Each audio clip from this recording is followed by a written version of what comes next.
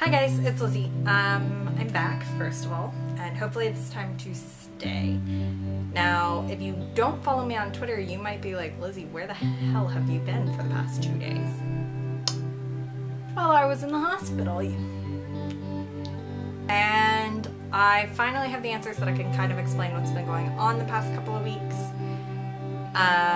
Because it all kind of goes together. The reason I took a week off a couple weeks back ago, I tweeted that I wasn't going to put up a video because I was going to the doctor, or no, that I was in the hospital, yeah, and then I said I wasn't going to do videos the rest of that week because I had to make some doctor's appointments and figure out some stuff, and I thought I had all the answers, and then I ended up going back to the hospital last night, and they kept, not last night, I went back to the hospital 2 days ago, and they kept me there until this afternoon. These are all layman's terms. Please keep in mind I'm not a doctor, so don't trust me on diagnosing yourself this way. If you think you have something going on with you, just quick disclaimer, go see a doctor. Don't just trust me on this video. This is just how my body has been processing it lately. Starting back in January, I started having some changes that happened and couldn't quite place what was going on. I started drinking a lot of water, I started peeing a lot, and I was just like, I'm drinking a lot of water, so this makes sense. I was sleeping a ton. I was having these weird, irritable stages. And then middle of February into March, we were like, Lizzy, you've been losing weight, you look good. And I was like, thanks guys, I haven't really done anything though. And then the weekend of the 19th, I guess, I started having these weird chest pains. And so I called my mom and I was like, I don't really know what's going on, but I'm having these chest pains. My mom was like, maybe it's heartburn, you know. If it's still going on or it gets worse, go, you know, see the health people at your school. So on the 22nd, I went to the physician's assistant that we have at school, and I was like, I'm having these weird chest pains. And then I was like, also, I don't know if this kind of goes along with it, but here's some changes that have been going on. I was like, I'm just not really sure that I should be drinking this much water, because I was drinking about 6 to 8 liters of water a day. And when I said that, he got a little worried. So he sent me to go get an EKG, and he tested my blood sugar before he sent me, because he was like, is anybody in your family diabetic? And I was like, no. And so he tested me and he's like, okay, you're at 68, which is a little bit low even for a normal person. So he's like, okay, go eat something and then go to this other doctor that's like not quite the hospital, but it's like in between where we are in the hospital, or like between like my school's nurse and a hospital ER visit. So I went to the place and I was like, my school sent me here to get an EKG, and I was like, also I have this going on, and they were like, okay. And so they did some blood work, they did an EKG, and then they tested my blood sugar again, and they're like, your blood sugar is so high that our machine can't register it, which means it's over 400. Now this was only an hour later that I had jumped from 68 to over 400. So they sent me to the ER to get tested and to see if they could read what my blood sugar was. To hook me up to an IV to lower that, and then to get another EKG. And so I went to the ER. I was there for like 6 hours. They finally got my blood sugar down to under 200.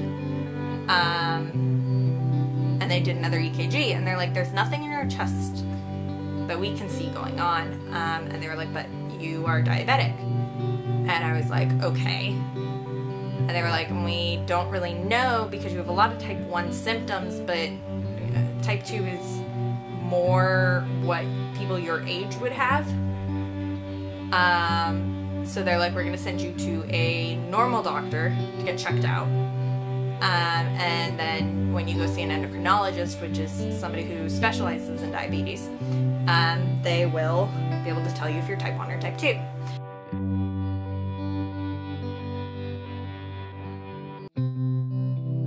So I go to see this doctor, who's not my normal doctor, but he was doing my baseline testing and getting me on some sort of insulin so that my body would work. Because if you don't know, diabetes is basically, there are two types. There's type 1, where your body does not produce insulin. Your system has attacked itself in a way that you no longer produce insulin, which is what your body needs to process carbs and sugar, which are basically the components of everything you eat. Carbs get processed as sugar, so without insulin, your body can only handle so much of it. But a normal person produces insulin so they can process the rest of it. Type 2, your body is not producing sufficient insulin. So you have some that your body is producing, but it's not enough to process what you're eating. So the first doctor that I went to, he checked all the stuff that he could, and he goes, basically, he told me I couldn't be type 1 because of my age, which is not true, which you'll see why. But so he started treating me as a type 2 diabetic. Fast forward a week, I've been taking the medicine he prescribed. Nothing has changed. My blood sugar is super high still.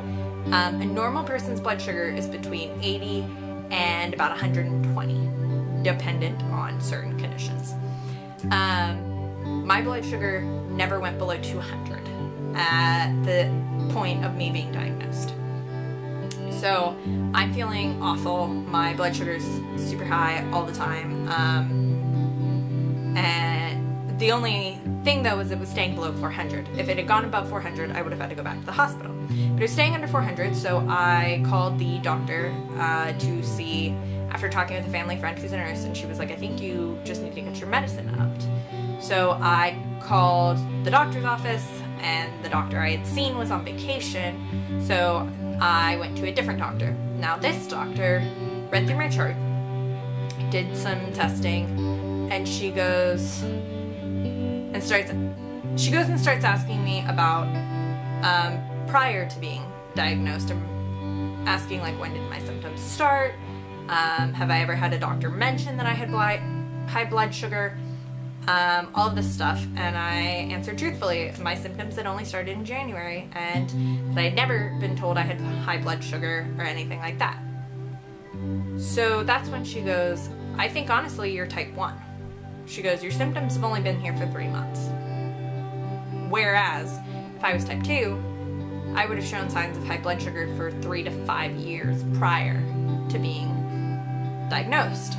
And so she goes, I think you're type 1, but I can't change anything because I don't have the medicine degree to say this. She's like, I'm like 75% sure though. So she upped my medicine, and she was like, but when you see your endocrinologist, they'll be able to diagnose you properly. Now my first appointment with my endocrinologist is a week from tomorrow when I'm home. And so I was like, okay. That was last week. So Tuesday, I wake up and I'm super high to start with. I'm over 300, which is awful. Like, you don't feel good when you're over 300. So I went back to school. I'd been in the city celebrating my birthday. I came back to school. I took my blood sugar after eating breakfast. I was still high. I took it before I went to eat lunch, and I dropped down to 272, and I was like, okay, it's dropping, but I'm gonna eat, so it's gonna jump a little bit, and I was like, I'll probably just be back in the 300s when I test after dinner. And I tested after dinner, and I was at 459. Now, the magic number for me to go back to the hospital was 400, so I had my friend drive me, and I got tested, I tested and they had like basically been ready. They were ready to send me back. They just were waiting on a bed in the ER. So I had probably been there for an hour and I was still way above 300. I think I was at 380 something at that point. So I dropped a little bit, but I was still so drastically about to go back into 400s and hadn't even eaten at that point. So they put me in the ER. They gave me some fluids and stuff, but I was still testing super high. I was staying at about 383. They took a bunch of vials of blood. They took blood from my artery, which is how they test for ketones, which is something that it gets produced when your body isn't working properly, when you're not processing things. And it's super dangerous because it can cause you to go into a coma, basically. So they took a lot of blood and tested all that for different things. They did a urine sample, they did all these different tests, and my doctor comes back and he's like, I looked at your original labs, and he's like, some of these tests should have been done then. He's like, because I'm pretty sure you're type 1. So what they decided was to admit me into the hospital, keep me on fluids all night, and give me about 30 units of insulin. Part of that being fast active, part of it being slow active, which is what I now have to do daily. So I was checked into the hospital at about 1 a.m. and I was still at about 300 and something. They checked my blood at 4 a.m. and I had dropped down to 73. So they gave me some sugar, well, they gave me some carbs, because carbs is what I have to watch for. And they kept me in the hospital until this morning, because even yesterday it was a little bit up and down. They had to adjust my baselines, and I'm even gonna be going back to the doctor next week before my endo appointment so that we can just make sure that everything is kind of staying stable and that they don't need to adjust it more so. Because what I'm basically gonna have to do from now on is every night I have a long-lasting insulin I have to take. I have a short-active insulin that I do corrections when needed. So I take my blood sugar when I wake up, before every meal, and before I go to bed. Before every meal, if I'm at certain high numbers, I can give myself more insulin to hopefully bring it down and to process the food I'm about to eat. The long-lasting insulin helps to process some of that, process some of the carbs that I'm taking in during the day. The short active is kind of to help if I'm above that, because we haven't quite found my sweet spot yet of how much short active and how much fast active I need.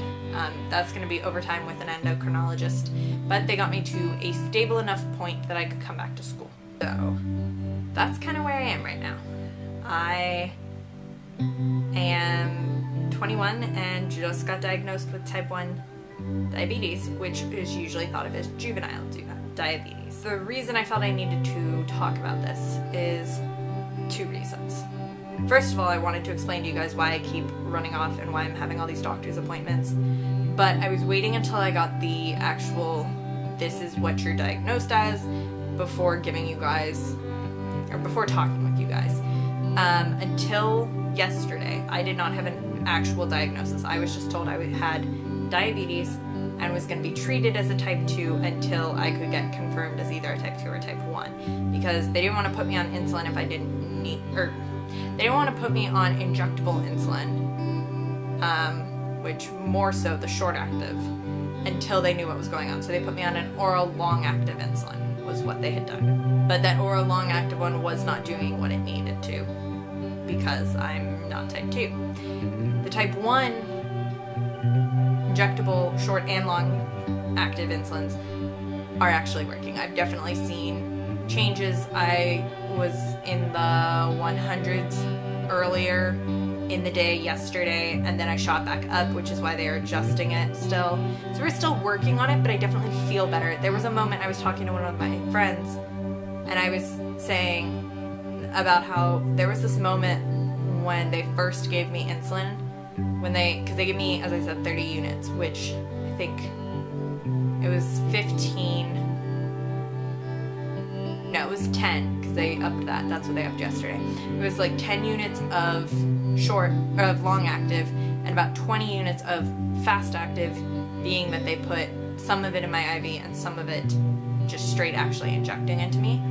And about 10 minutes after I got all that, there was this moment where I was just like, whoa, everything's suddenly clearer and crisper. And that's when they were like, okay. I said it to my doctor too, and they were like, yeah, definitely type 1. And the second reason I wanted to talk about this was when I first started looking more into diabetes, when I got diagnosed originally, and they were like, you could be type 1, but we think you're type 2. I started doing research, and there was a decent amount on type 2, especially because I already had information because my doctor gave me a bunch on type 2.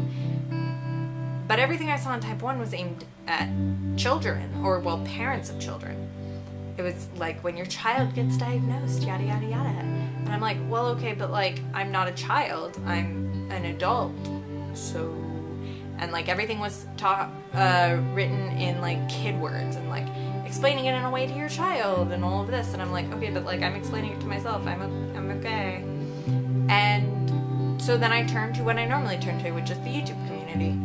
And everywhere I turned, type 1 information was plentiful, but it was aimed at people who their children just got diagnosed, or it was coming from people who are teenagers and adults now, but got diagnosed at 9 or 11 and stuff like that. And I found, I think, one person on YouTube that was a type 1 who it was a like day in the life video, and she was like, oh, I am a type 1, but I've only been diagnosed for a year and a half, and I'm 23, and I was like, okay, someone else.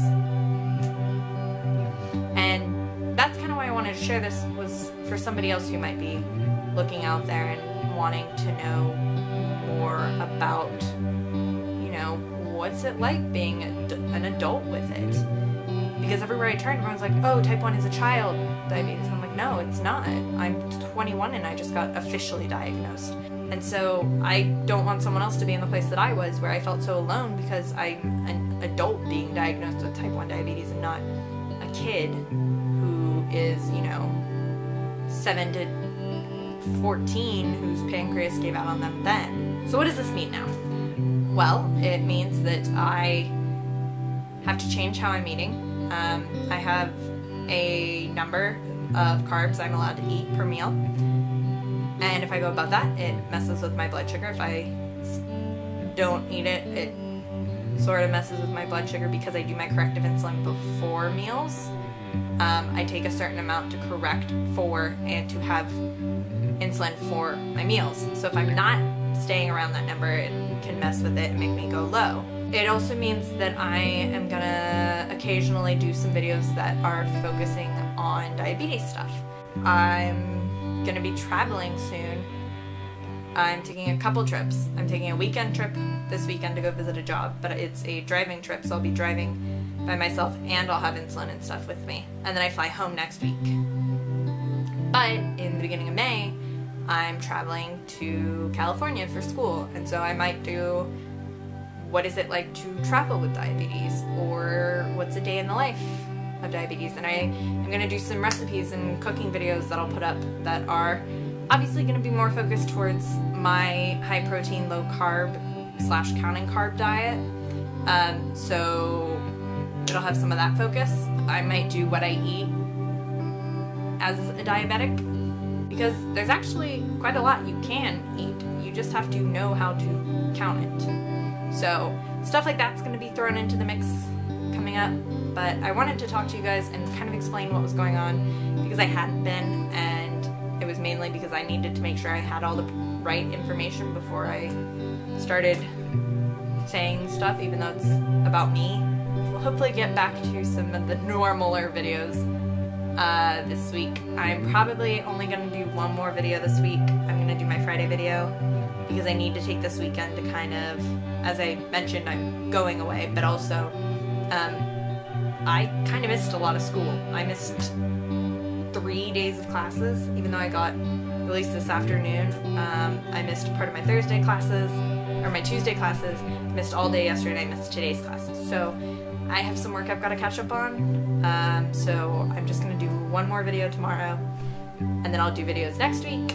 And then hopefully I won't be missing any more videos, but I ask that you bear with me since I'm changing. I can't promise that. If something were to go wrong and I had to go back to the hospital, there's always a likelihood that there will be missed videos there. So I ask that you bear with me, and I thank you for sticking with me through the past couple of days.